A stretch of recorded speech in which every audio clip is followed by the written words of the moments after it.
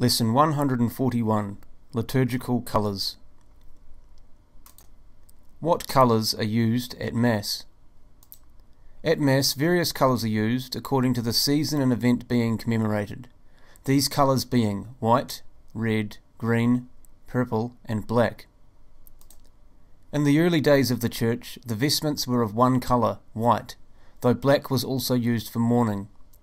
In our times, not only the priest's vestments, but the tabernacle curtain, veil, and antependium are in the prescribed colour.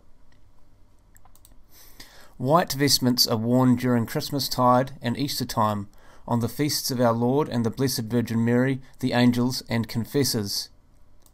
White symbolises purity and joy.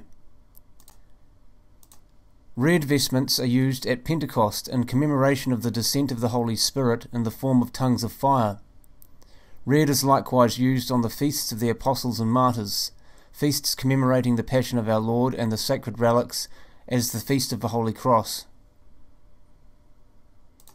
Red is the colour of fire and blood, hence its use for Pentecost and for martyrs is very appropriate. Green vestments are prescribed for the period per annum throughout the year, from the 14th of January till the eve of Septuagesima Sunday, and from Monday after Trinity Sunday till the eve of the first Sunday of Advent. However, when masses are offered in honour of saints, martyrs, or for the dead, the proper colour is then used. Green is a symbol of hope and growth, hence its use for the greater part of the year.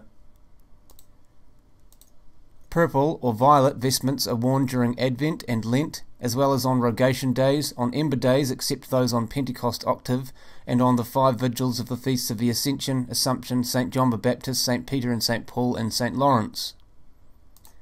As purple is a penitential colour, it is fitting to use it during seasons of penance like Advent and Lent.